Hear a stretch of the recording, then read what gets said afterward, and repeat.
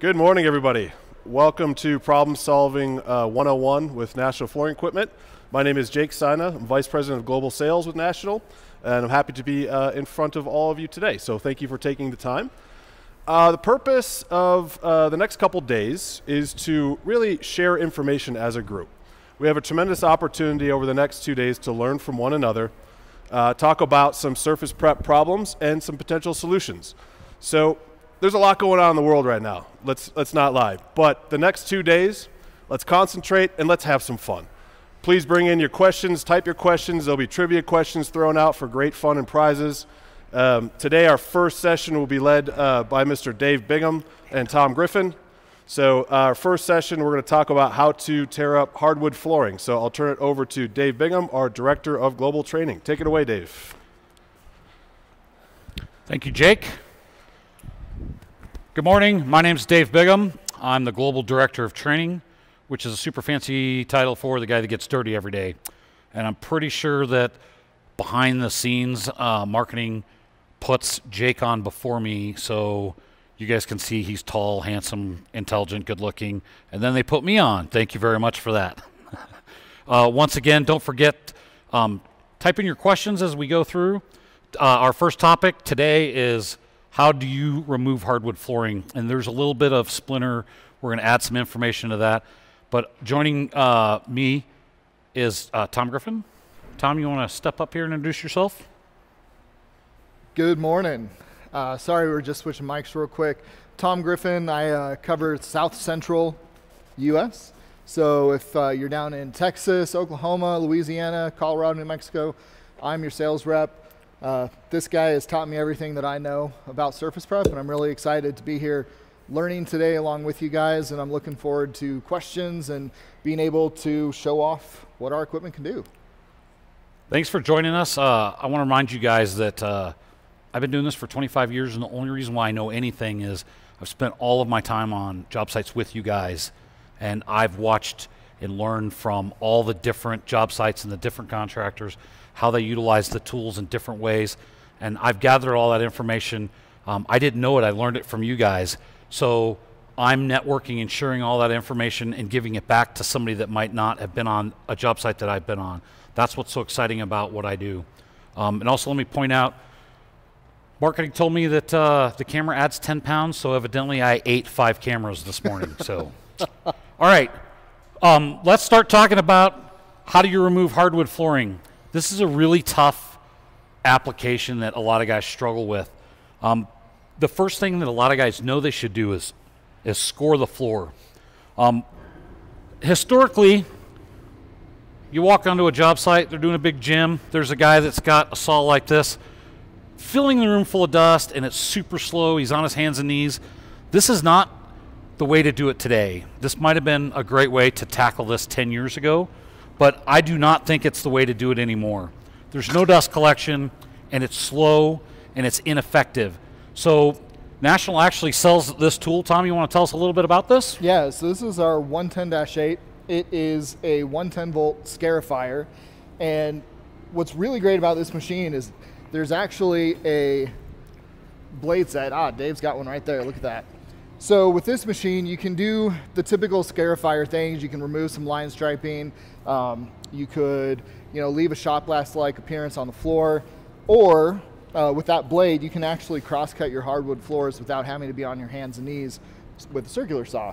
And as you can see coming off the back here, there is dust collection, which we all know, being out in the industry right now, especially with OSHA and being on job sites, everybody wants clean, clean, clean. So what you guys will find with this tool right off the bat is not only does scoring the hardwood increase your production and make things go faster, this isn't a very expensive tool. It's really well priced, and it's 110 volts, so you can use it anywhere. But not only can I use it to score the wood floor, but once we use a scraper to pull the bulk material off, I can actually change the drum, and we can put on a drum similar to this with TSR style teeth, and with the same tool, I can use this drum to remove some of the glue or all of the glue. Tom mentioned the shot blasted-like profile. That's what this drum will do. 2 bolts, take the side plate off, slide this right on, put your 2 bolts back on, go right back to work. So already we're seeing a bunch of versatility off of this very inexpensive tool. So, and this drum is currently set up with 3 blades. You can set it up with 1 blade or just 2 blades, or you can run it with all 3 blades. We're going to turn on the vacuum and we're going to turn on the saw, and I'm going to cut a short demo just so you guys can see how this works. I think the breaker's off. I gotcha. Let us get powered up real quick. There she goes. Turn on some motors.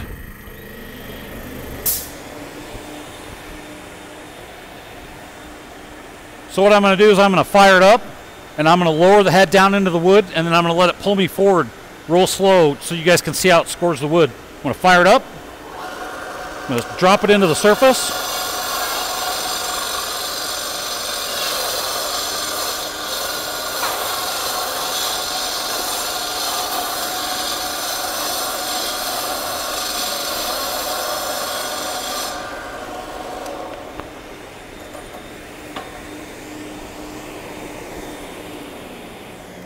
Right away, you guys can see if I was doing this with this saw on my hands and knees, there's just no way you're going to keep up with the production. So this is step 1 of how to remove wood flooring.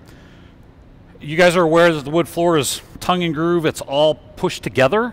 So even with the biggest rider, if you're trying to take up the entire floor, it almost becomes a monolithic floor at that point.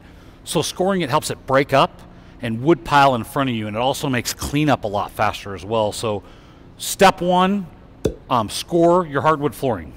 When, Dave, would you recommend cross-cutting closer together, and when would you recommend cross-cutting further apart? Great question, Tom. So right now it's got 3 blades. So if we're going to use a walk-behind National scraper with the wood floor blade, I'd want to cut them closer together because this is a tough removal. For the larger riders, like we're going to use an 8000, you can actually just put 1 or 2 blades and you can cut the lumber about 4 to 6 feet apart. So you don't have to score quite as much as we've done, but we're in a pretty small area and we're just trying to show you what it can do. So the bigger the machine, the farther apart your scoring sections can be. We talked a little bit about the different drums. Do you want to pan over this way, or you want me to come over this way?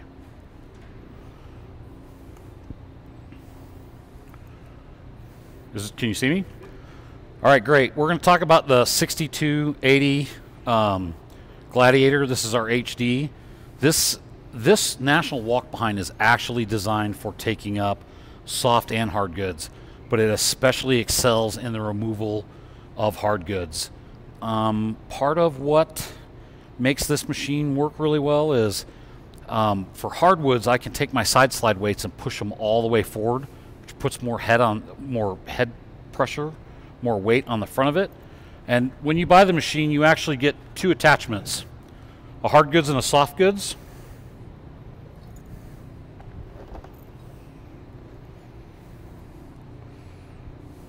They do come labeled so that you can actually know which one is for which. The hard goods has the correct angle to hold a shank to make that, whether it's a hardwood removal shank or a carbide tip shank, it holds that shank at the right angle for removing a hard good. The soft good, vice versa, it's a different angle. So it actually sets the machine up with the blade to be at the right angle for removing VCT or commercial carpet. It really makes this particular machine extraordinarily versatile. I'm going to actually take the transport wheels off this, and I'm going to show you guys the difference between how the hardwood shank and then how the soft goods would be set up. So I'm going to tilt this back. So while Dave's doing that, oftentimes I get a lot of questions out on the road. Your Commander and your Gladiator look virtually the same. Why is it that the Commander can't remove hard goods, and why is the Gladiator slower than the Commander at removing soft goods? And the machines truly were designed differently.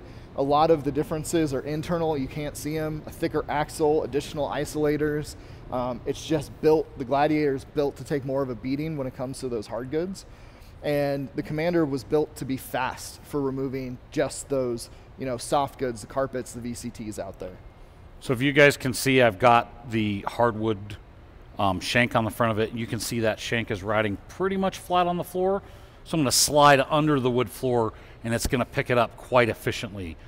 Let's say that we're done with the hardwood flooring portion of this, and we want to re-scrape some glue, or if we want to use the machine for VCT or some other application.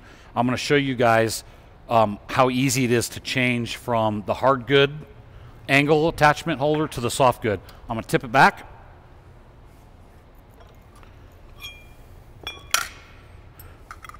You have 5 9/16 bolts right here.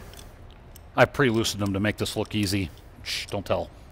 This just slides right out, hopefully. I thought you had just gone to the gym this morning and really worked out. You guys see the slots? It just slides right out. So we're going to set that one aside. This one is labeled soft goods. I'm going to slide it right in. Tighten these 9/16 up. This is really simple. I have a lot of guys ask, do you have to take the weights off? Absolutely not. All you have to do is get your wrench in here, tighten these up. Pretty simple.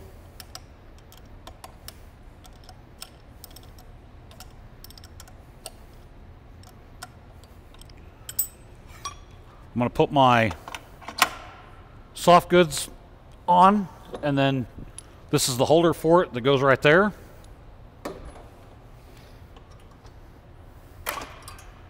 You guys see the angle difference right there.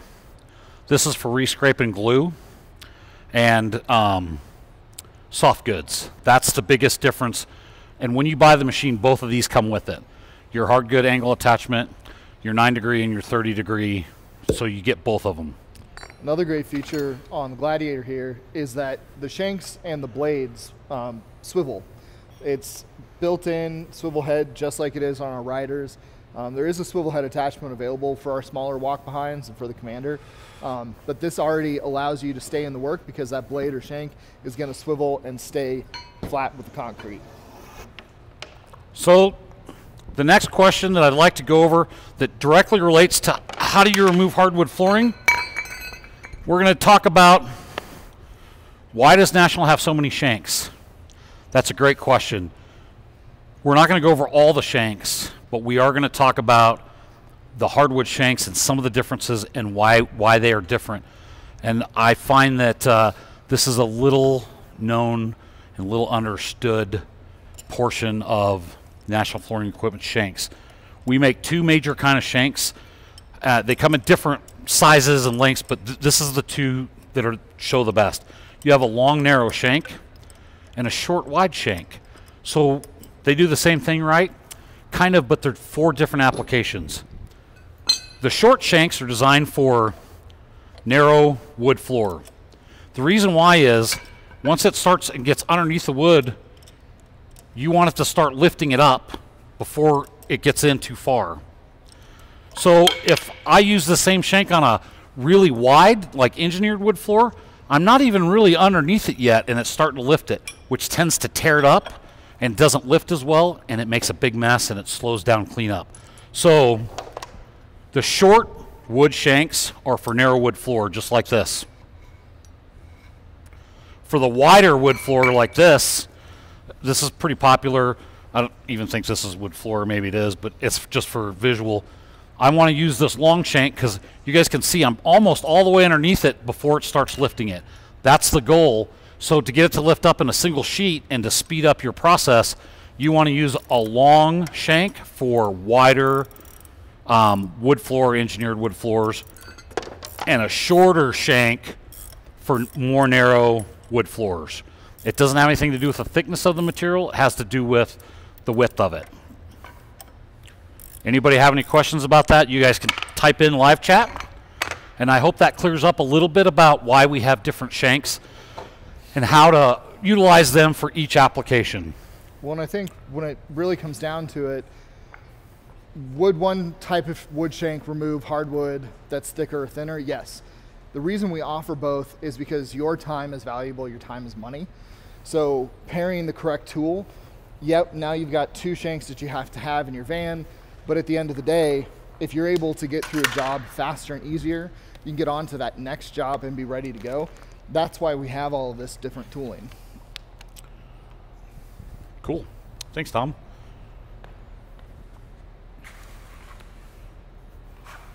If anybody's got any Shank questions, type them in. And this is actually a hybrid training. I don't know if you guys can see it, but we have some people here live, not a whole lot due to the conditions in the world today. But if anybody from the live audience has questions, you're welcome to ask. And Connie says, our marketing, that's the real brains here. If you're live in audience here, if you ask me a question I can't answer it, she'll buy you lunch. So. All right. Our next topic, and it's a real popular question, is how do I decrease my charging time on my battery-powered National Flooring Equipment riders? I have found that the competition claims that our charge time is slow, that you can only charge it off 110 volt, and I believe all that is not true. And I think that it is time that we start teaching our contractors and our potential buyers how you can decrease that charging time. So our machines actually have a Delta Q charger mounted in the front that looks like this. And in the back of it, it has an IEC cord. When it comes from National, thanks Tom. Yep. It is equipped with this 110 volt cable. It's great. That's super versatile. Everybody's going to agree with me that you can find 110 volt everywhere you go. If you want to increase your charge time, or decrease your charge time rather, by about 30%, all you have to do is unplug your 110 volt IEC from the back of the charger. Will you take that? Yep. I bought this offline, and I don't remember how much it was. It wasn't very expensive. Probably less than you would think. This is a 230 volt single phase cable with an IEC end.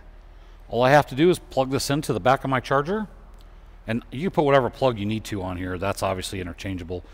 I'm sure that my experienced contractors out there know that there's no such thing as a standard 230 single volt plug, but put whichever one works the best for you.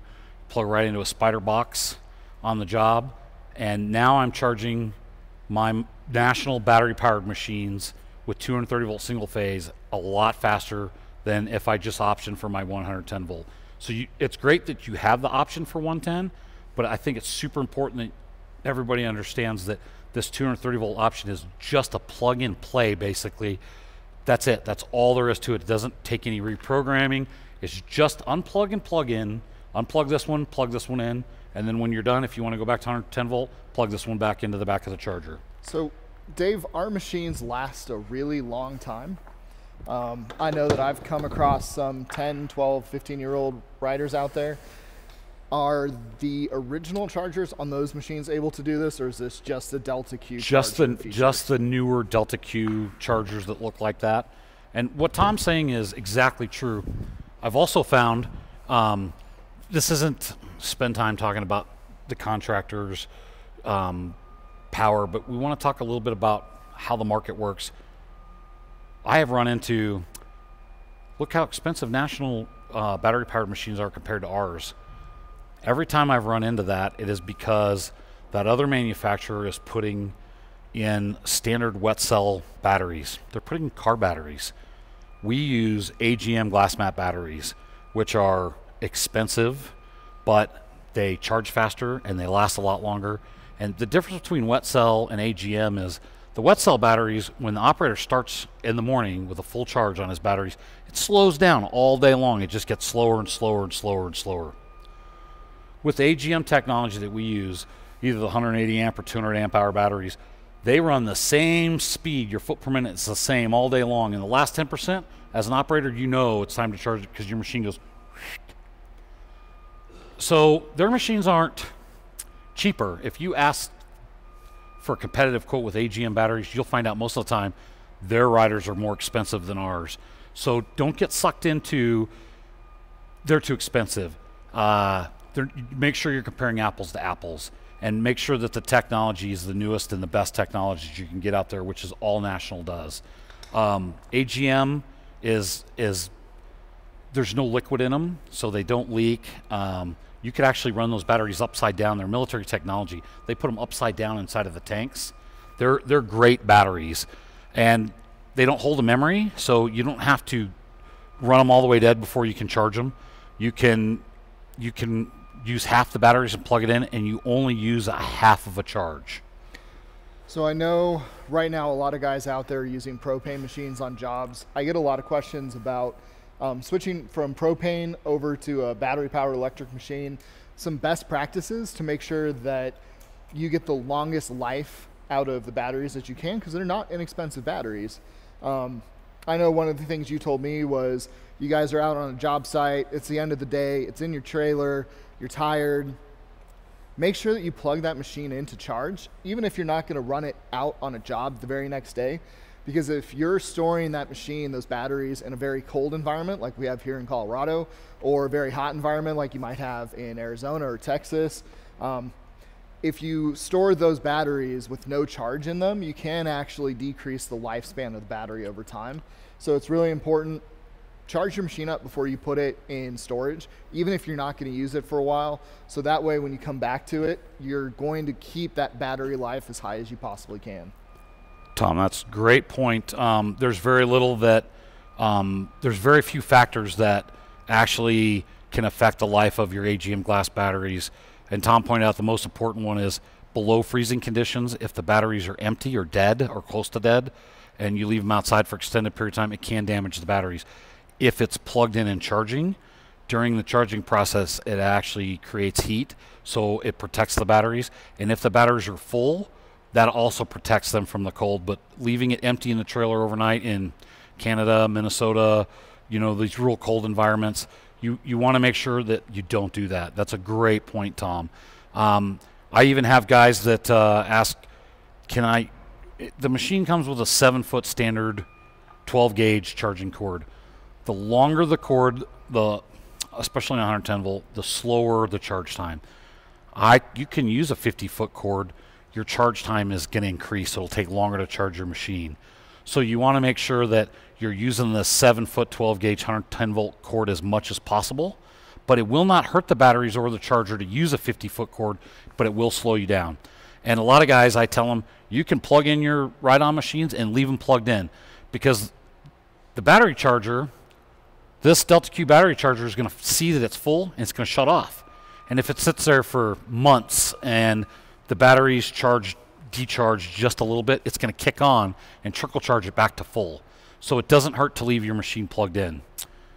Because you never know when that next call is going to come in. Right. And you've got to be ready and have your machine ready to go. And especially if you're used to that instant on capability of propane and you're thinking of switching over to battery, as a lot of guys are right now, making sure that that machine is ready to go for your next job at the spur of a moment is a great way to run your business. We want to talk about, we're going to step up to the next little bullet point we've got going. Oh, we can. Do you want to tear it up now and then go back to tight spaces? Great. Yep. So now we're gonna fire up an 8000, which is a propane powered, massively awesome National. It's really a demolition model machine. Guys that are doing big, huge jobs, parking decks, bridges. It's almost our biggest machine. I don't know if you can see in the background, the Viking's our largest machine, but for the general demolition or general contractors that really just want to get it done, we're going to run this. It's pretty impressive. I like it. I get super excited about running this. I've been out on a lot of jobs with this in the past, and nothing performs as well as the National 8000 as far as propane goes. The battery-powered version would be our 7700, which is a big, heavy, fast, 200 foot per minute, 200 amp hour battery ride-on scraper. So I'm going to move some stuff back just a little bit, and then we're going to kind of try to run this way so you guys can see it, so you're not just seeing the back end of the machine. And Tom's going to help me because he is awesome, and I'm going to help Tom.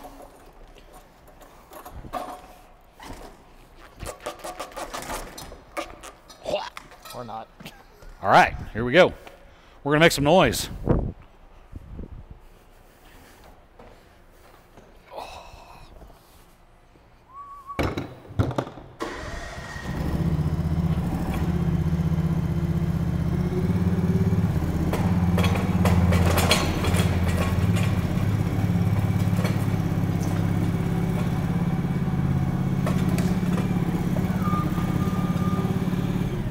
So you guys, this is pretty typical.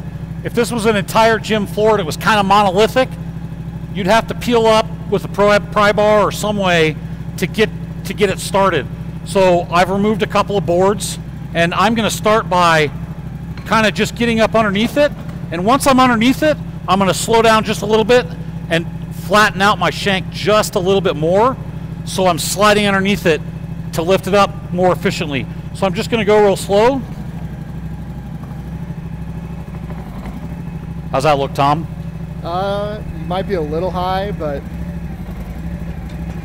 So this is another great feature on the 8000 and the 7700 and some of our smaller models, being able to lower that plate down so you can actually adjust the angle and pitch of the blade on the fly without having to leave your seat. That's our dual lift technology.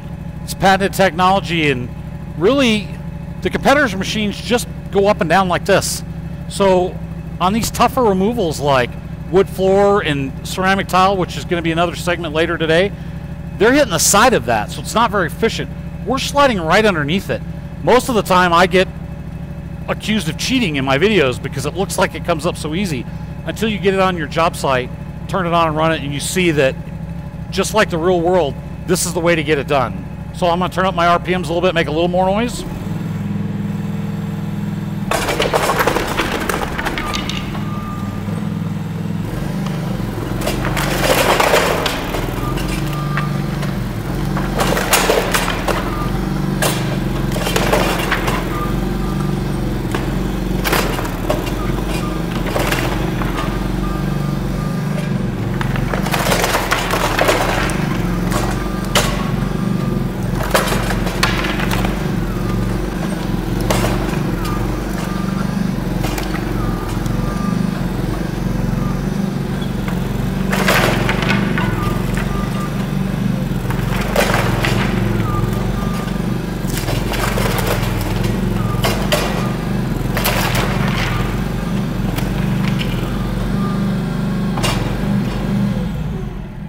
Whoa. To say that floor didn't stand a chance. That's fun. So you guys can see a little bit what I was talking about. If you score it, if we had scored the whole thing, it comes up in a little bit smaller pieces, a little bit easier to manage, easier to get in the dumpster, easy to get in your cart or your wheelbarrow. You don't want big, huge pieces of the wood floor to come up because it's harder to manhandle after the fact once it's up off the floor, so you can speed things up. And also it makes it a lot easier to remove. You guys, even with this machine, a couple times, you saw I was hitting it and it was wanting to slow down. Does anybody in our audience want to come run this way, or?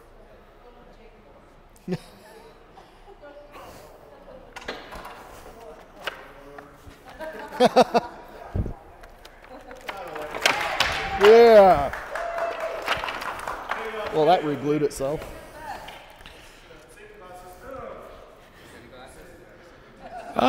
Yeah, we have some safety glasses.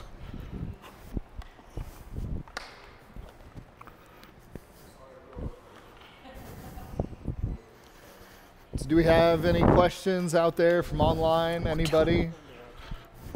This is a blast. Anybody want to know about the hardwood we put down? Here you go, Captain. Nope.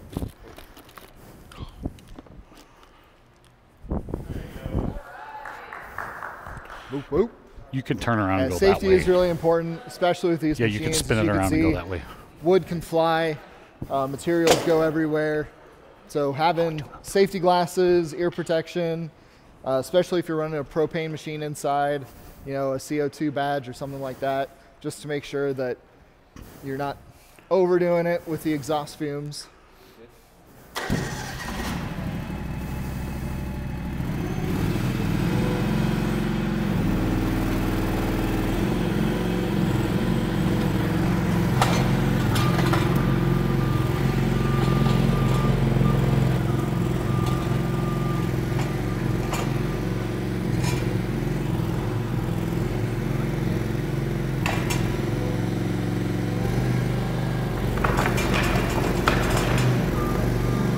So the floor that he's going over right now has not been cross-cut, so this machine is having to actually do all the work and really fight it.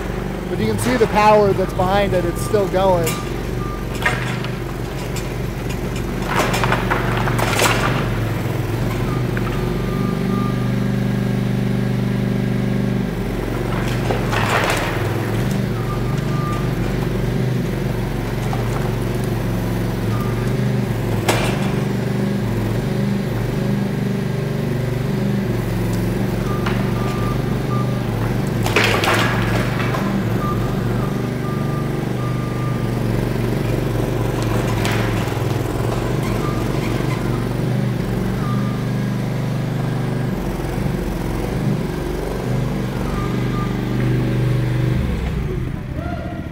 Whoop. Nicely done. Excellent work. Whoop, whoop, you're hired. So there's a lot of, oh, Dave, you're just making it look easy. It's not. I'm not making it easy. The design and engineering behind National Flooring Equipment's machine is what makes this easy. It's not about setting up something for the video. It's really the technology that benefits you and your customers, whether you're the end user or whether you're pitching why you should sell this machine to the end user. That's exactly why we're sliding underneath and lifting it up. Why would you want to hit the side of some heavy material and try to, it turns your scraper into a battering ram. It's hard on the operator. Wham, wham. It's hard on your machine. It creates a lot of maintenance. This, we're just sliding and lifting it up as we go. It's easier on the operator. It's faster. It's more efficient. Cleanup's easy. I've seen so many jobs where other machines, they just splinter the wood and it makes a gigantic mess. All I have to do is come along, pick this up, put it on my cart. I've got a little plastic wheelbarrow cart, put it in there, roll it out to the dumpster. It's fantastic. And then obviously you can re-scrape the glue as your next step. Let's talk a little bit about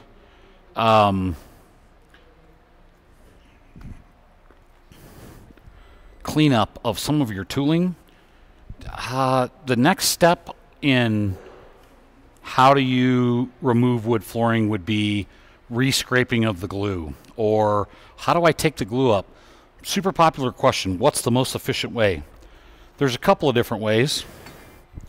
Right off the bat, we're going to change it, put a holder on later when the wood floor is out of the way. We're going to put on a .094 spring steel blade, and we're going to put it at a pretty big angle so we can re-scrape the glue. You can use a .188 too if there's little pieces of wood floor still stuck. That's a much thicker blade. Also, we can use, which is one of my favorites, is a 1-inch blade. And not to be confused in the catalog. You tell me with a razor blade. With a razor blade you could bend. The 1-inch blades actually are .094. And why would you use a 1-inch blade, Dave? You get so much head pressure on that short blade. It is amazing on epoxy, re-scraping of glue. There's a whole bunch of different things that I really like the 1-inch blade. But do keep in mind, if you're going to use a 1-inch blade, you have to order a National RBH, razor blade swivel head attachment.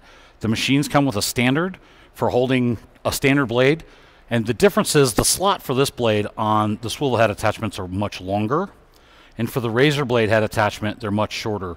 Let's show them that real quick. Okay. National's blades are also heat treated, so our blades really are going to last a lot longer than some of the other ones out there on the market. So I would say, spring steel heat treated blade is going to outlast any other blade. So you might pay a little bit more for this at the beginning of it, but the actual life of the blade is going to be a lot longer. You want to grab one of these? Yep. And we've colored these. They don't come colored, just so you could see the difference on the camera a little bit. I'm going to let Tom hold. This would be the razor blade or 1-inch swivel head attachment. You can see by the black, the groove that's milled into this is much lower. This is a standard, so the blade's going to go much farther. So if I go to put a razor blade or a 1-inch blade in this, it's basically going to disappear in the holder. That's why you need to make sure you have an RBH a razor blade head, swivel head attachment, if you're going to choose to use a 1-inch blade or razor blades. Dave, why would I use razor blades? Great question. Razor blades come in a pack of 50, and they're great for really re-scraping the glue down to almost nothing. They're consumable. They don't last a real long time, but that's why they come in a pack of 50. So you can just keep changing them out, and it almost leaves almost no glue on the floor. So I'm going to go put these back on the shelf. Yeah. You guys see the difference? Mm-hmm. It's missing the tops, but...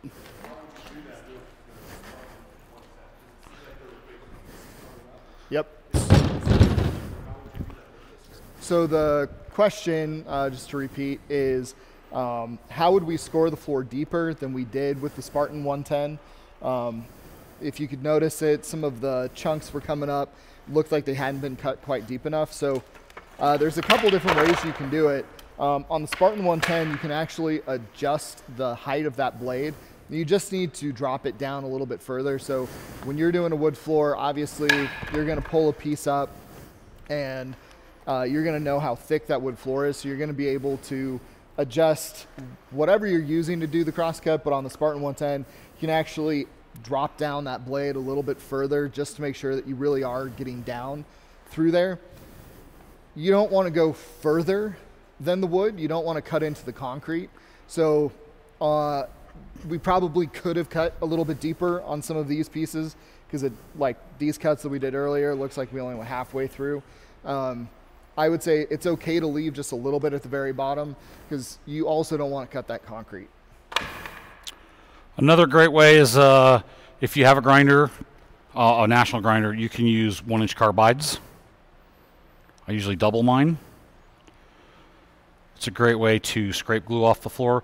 And we already talked about the 110 Scarifier. You can put a drum with TSR style teeth for removing the glue. We also say the Helix Scarifier kit. So our smallest grinder, the Helix, is actually really versatile because it's a passive planetary grinder. You can actually take those magnetic hubs off that usually hold the diamond tools and put on these Scarifier heads. It comes with those TSR teeth, and there's 3 of these and a special rubber band that goes around the machine. But these will tear through that glue and do the removal. The same thing as putting a drum on the Scarifier, but you're able to do it with a grinder. It makes that Helix grinder very versatile. We talked a little bit about these 1-inch carbides. This is an example of what happens to a lot of your tooling. The glue, when you take a break to go eat lunch or talk to your special person in your life, you'll find out that this turns to a very hard substance, and now it stops working. Also, I don't know if you guys can see some of the glue built up on these TSRs. We did this on purpose. So you should have an extra set that you can change. So the biggest question I get is, Dave, how do I get this off? Because this is rock hard, you guys. That is a great question. How do I clean glue off of my grinding or scraping tools? I'm going to show you guys how. I bought this at a local home improvement store. This is really pretty screen. This is your basic expanded metal screen. It all does the same thing. There you go, Tom. You want to hold that? Mm-hmm.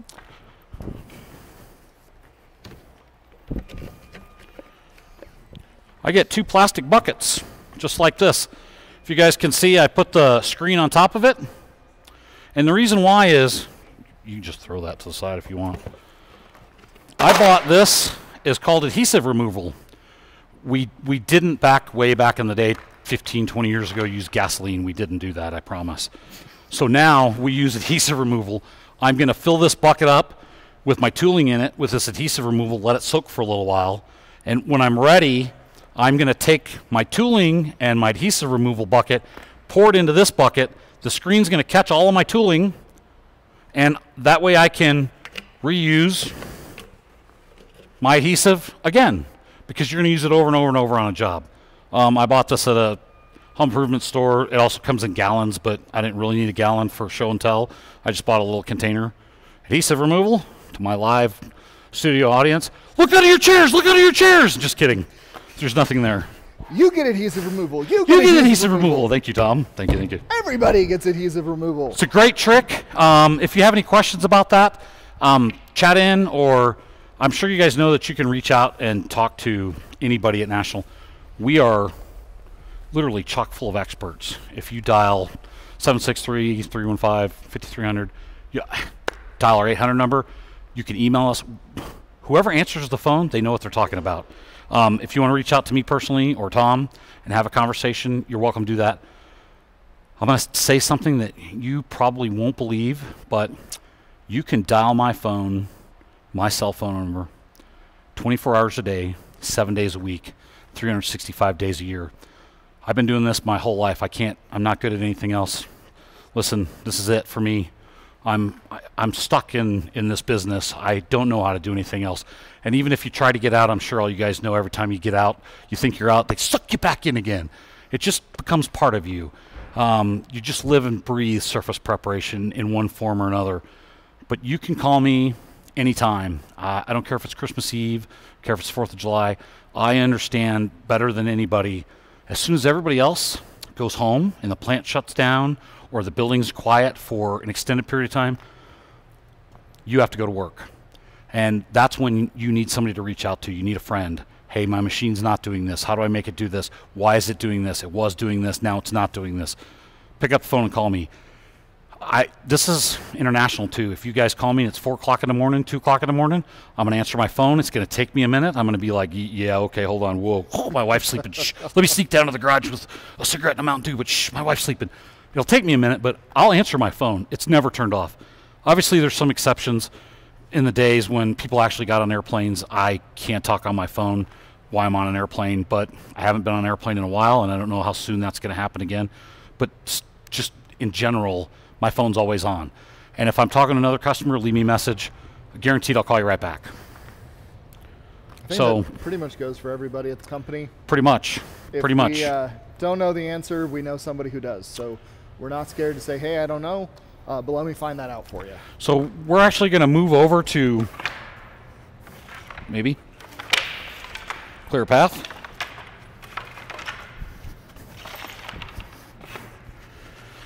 We're going to talk about how to maneuver in tight spaces. And this is a big old machine, so how am I going to maneuver this in tight spaces?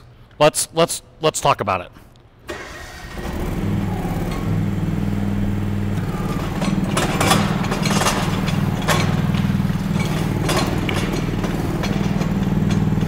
Just give me a minute to get to where we're going.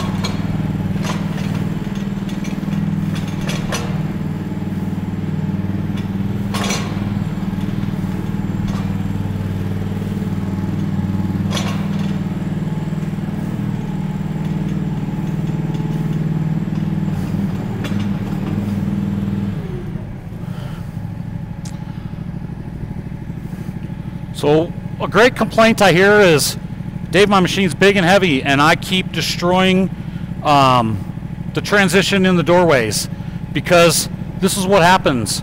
You have all the weight of the machine on your drive wheels and a swivel caster, and you guys have to just picture this as a doorway. I didn't really need to put the door up, but this is what guys do. They show up on the job, and they want to take their machine inside, and this is what they do. And that is exactly what happens. They destroy it. So how can we defeat that? I'm going to show you guys. Can we pull those off? I don't know what happened to my other one.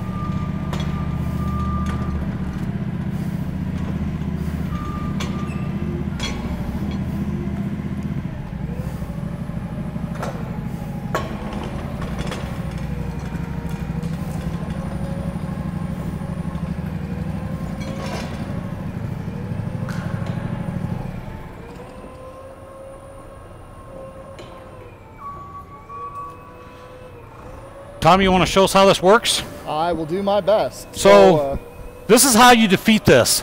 Tom's going to lower the machine onto the swivel point. He's going to drive over the transition piece. Now he's going to put his transport wheels back down, which removes the swivel wheel off the ground, and he's going to drive over. This is a much softer swivel point. Look, it's aluminum, and it didn't even destroy it. This is wood, and it destroyed it. So that's real simple. That's it. That's how you do that. Now we're going to move back over this way.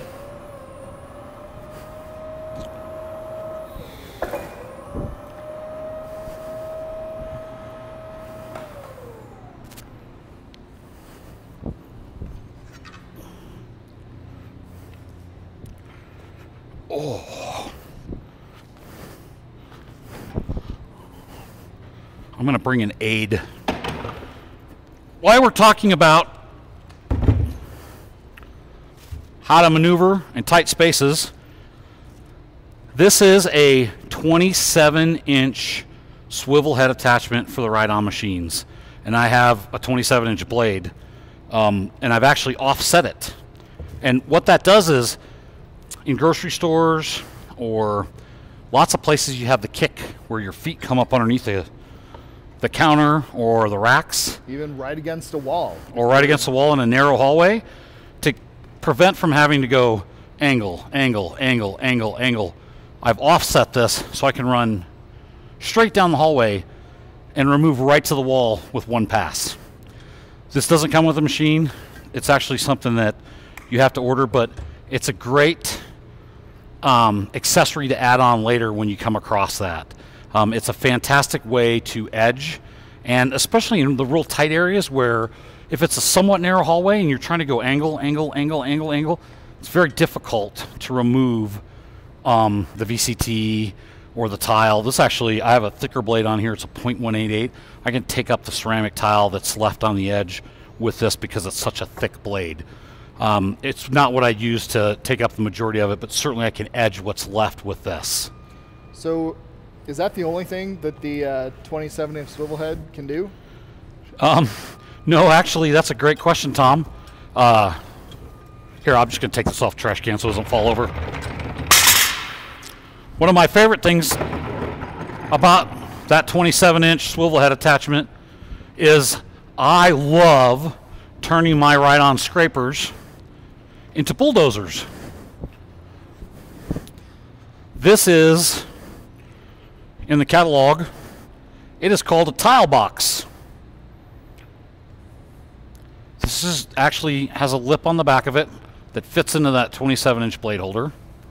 And it makes cleanup on the job so much faster because once I bolt this onto that swivel head attachment, I can push ceramic tile, VCT, wood floor, carpet. I could push it all into one pile where guys can pick it up and move it out of the way.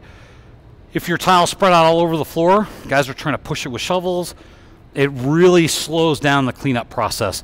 So having this 27-inch tile box is a great way to clean up your wood floors, your ceramic tile, your VCT, whatever's left on the floor.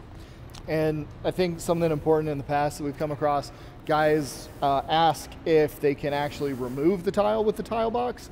It's not really what it's designed for. It looks like it has a little bit of a blade on the front, but it's definitely not meant for removal. It's just meant for cleanup. Correct. All right, so that concludes our first segment. Thanks for joining us on how to remove wood floors. Keep in mind, you guys, Nationals ionizers, if you don't know what they are, call and let us talk to you a little bit about them. They pull dust and contaminants out of the air, and they provide a clean, safe, breathable air for your employees and your customers for job sites or office buildings. We have special closeout pricing on the first generation ionizers, and there's only a few left, so give us a call. We'll get you guys set up with those right away. Our next session is going to be carpet in, what, an hour? Is that right? An hour from now? Yep. 11 a.m. to 12. So you guys tune in for that. We're going to talk all about how to take up carpet and how to re-scrape glue again. Thank you. Thanks, Tom. Thanks, guys. Thanks, Dave.